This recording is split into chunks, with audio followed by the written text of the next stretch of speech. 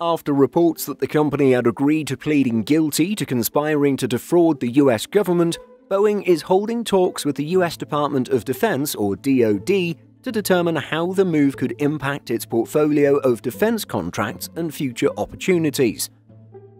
Defense is a major sector for Boeing, with more than one-third of the company's revenue last year coming from government defense contracts.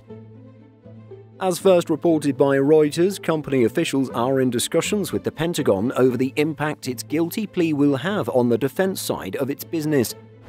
Boeing is a major defense partner of the US military and maintains extensive foreign military sales dealings too.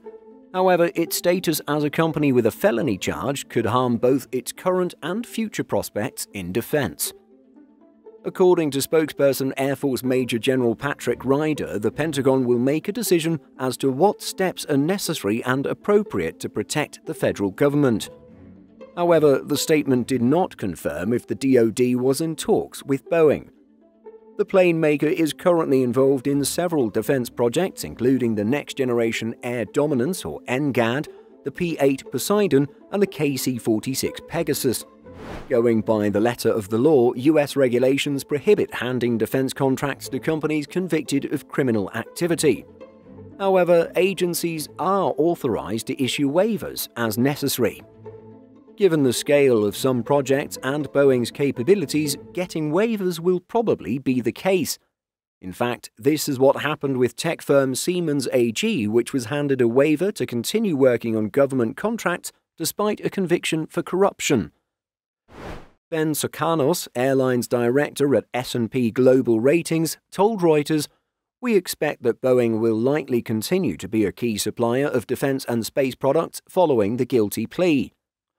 But on the global playing field, things could be more difficult with overseas customers. Many countries, including those in the European Union, prohibit companies from bidding on contracts if they have convictions. Competing against US and non-US defense firms, Boeing is more likely to lose out on valuable revenue in these markets." The Canadian government, which has ordered the P-8 Poseidon, has also said it is keeping an eye on the case and will, quote, assess implications once confirmed. Any impediments to Boeing's ability to win defense contracts will have a significant impact on the company's finances, with its defense and space revenues helping to make up for shortfalls on the commercial side. Last year, Boeing's government contracts accounted for 37% of its total revenue, while a government report from 2022 revealed the plane maker had $14.8 billion in defense contracts that year.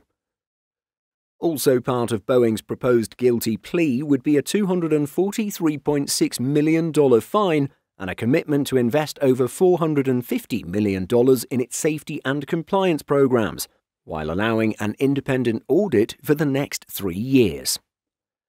What do you think of Boeing's situation as a defense contractor? Let us know by leaving a comment.